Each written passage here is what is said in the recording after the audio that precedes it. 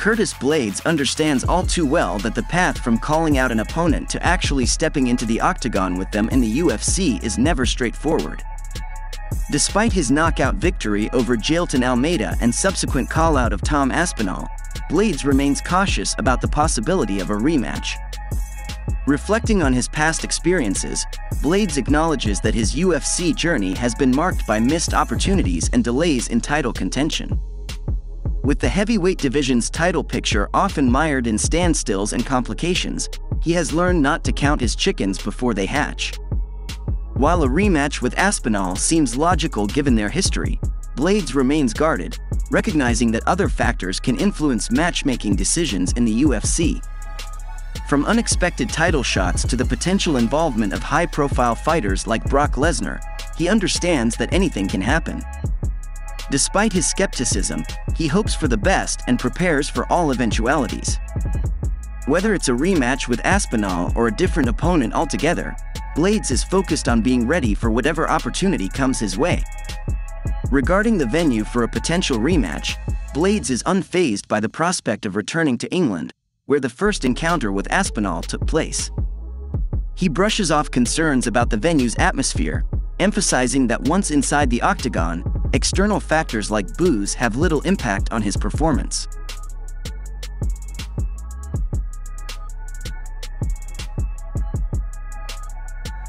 Arman Tsarukyan's recent victory over Charles Oliveira at UFC 300 has put him in contention for a shot at the UFC lightweight champion, Islam Makhachev. However, Tsarukyan's decision to reject a short-notice fight against Makhachev has stirred up some controversy. Following UFC 300, Tsarukyan was offered a fight against Makhachev for June but declined due to the short notice. Consequently, the title shot went to Dustin Poirier instead. In response to Tsarukyan's rejection, Makhachev alleged that Tsarukyan had turned down fights against him on 4 separate occasions. Tsarukyan swiftly addressed Makhachev's comments, denying the allegations and accusing the champion of seeking an extra advantage by fighting on short notice. He challenged Makhachev by questioning when was the last time he fought twice in 6 weeks. Despite the setback in securing an immediate title shot, Tsarukyan and Makhachev seem destined for a rematch. Their first encounter in April 2019 saw Makhachev emerge victorious via unanimous decision, but Tsarukyan showcased his potential against the future champion. Now, with UFC gold potentially on the line, a rematch between the two lightweights appears inevitable.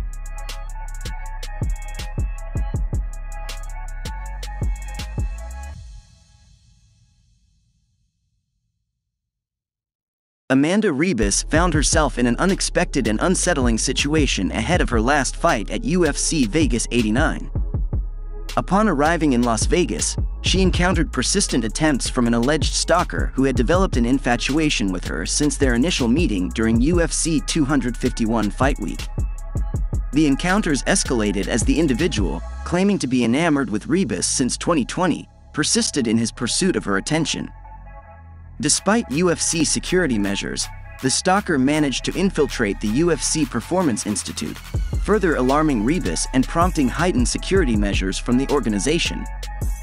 Although Ribas ultimately fell short in her fight against former strawweight champion Rosa Namajunas, she maintains a positive outlook on the bizarre ordeal. With her characteristic humor and resilience, Ribas reflects on the experience, joking about the unexpected relationship that unfolded and expressing gratitude that the situation did not pose significant danger.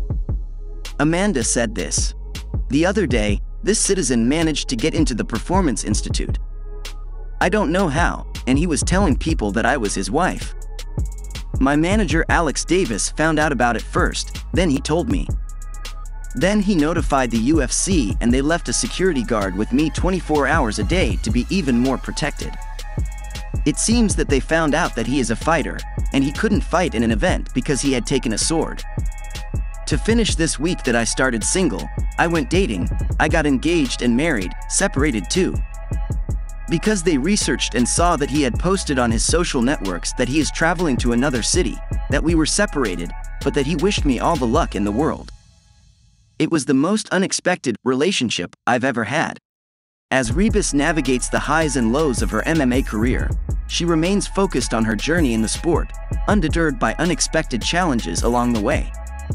With her infectious positivity and unwavering determination, Ribas continues to inspire fans with her resilience both inside and outside the octagon.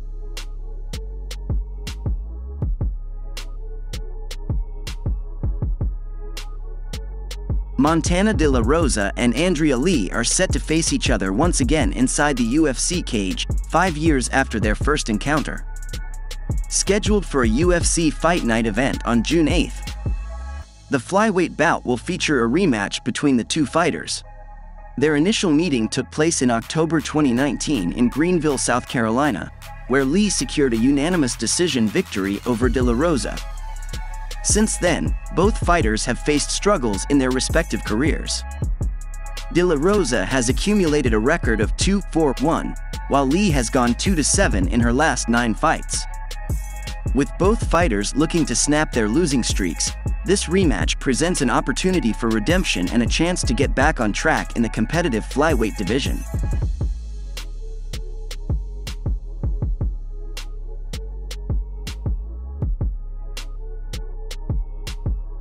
Mike Perry is gearing up to headline Knucklemania 4 in a highly anticipated showdown against Thiago Alvez, scheduled for Saturday. Stepping into the ring at 185 pounds, Perry is poised to deliver an electrifying performance, aiming to steal the show and leave a lasting impression on fans. Expressing his excitement about headlining the event, Perry acknowledged the caliber of the fights leading up to his bout and emphasized his determination to elevate the energy even further. Confident in his abilities, Perry is ready to rise to the occasion and deliver a memorable performance that will have everyone talking long after the event concludes. Despite being a significant favorite at -500 against Alves, Perry recognizes the challenge posed by his opponent, whom he considers the toughest he has faced in bare-knuckle fighting championship. Alves, a former BKFC champion, brings considerable experience and skill to the table, making the matchup highly anticipated. Perry's confidence stems from his undefeated 4-0 record in BKFC and his recent TKO victory over Eddie Alvarez. With each fight, Perry has continued to elevate his game, facing tougher opponents and showcasing his relentless drive to succeed in the ring. As he prepares to step into the ring for Knucklemania 4, Perry is focused on delivering another dominant performance and solidifying his status as one of BKFC's top competitors.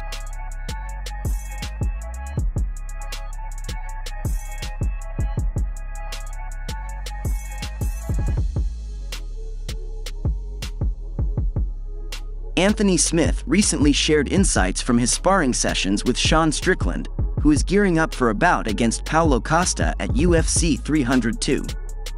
Strickland's last fight was a title loss to Dricus du Plessis at UFC 297, while Costa aims to rebound from a defeat against Robert Whittaker at UFC 298. Smith himself is preparing for a match against Vitor Petrino at UFC 301, having last fought Khalil Rountree Jr. at UFC Fight Night 233, where he faced a third-round TKO defeat. In a discussion on MMA fighting on SBN, Smith praised Strickland's skills, noting that he possesses a more extensive array of offensive techniques than what he typically displays in fights. Smith remarked, "That dude's good, he's really good. I don't want to pull the curtain too far back on training, but there was a part of me that was shocked at how good he was because he only shows a small part of his game when he fights. He has a much bigger, way more diverse technical game than he shows. The first thing I said to him after the round, why don't you do this when you fight?" Additionally, Smith highlighted Strickland's ability to maintain pressure throughout their sparring sessions, noting that Strickland controlled him for 3 consecutive rounds.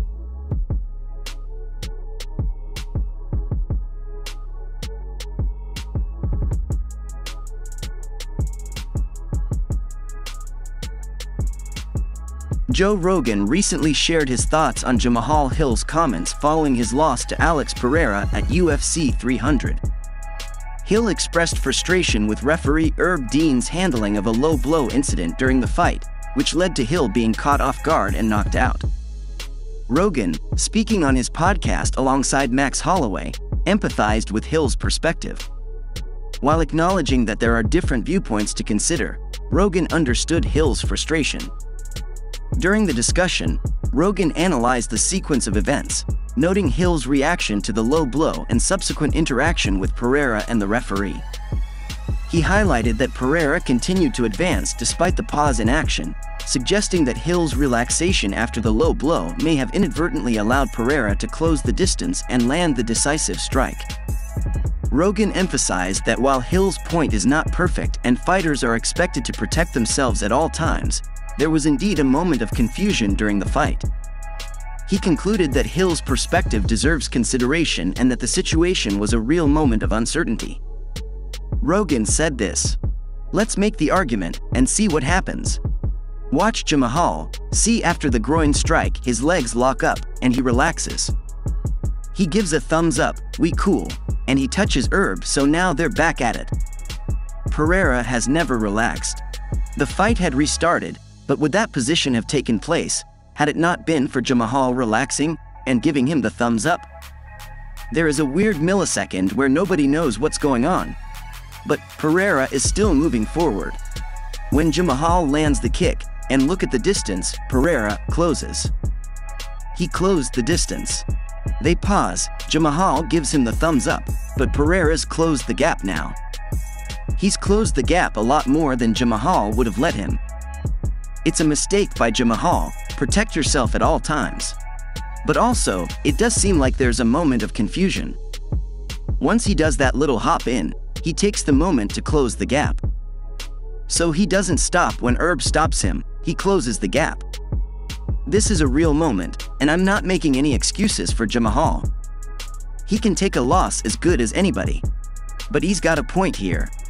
Overall, Rogan's comments suggest that he understands Hill's frustration and acknowledges the complexity of the situation, although he stops short of making excuses for the outcome of the fight.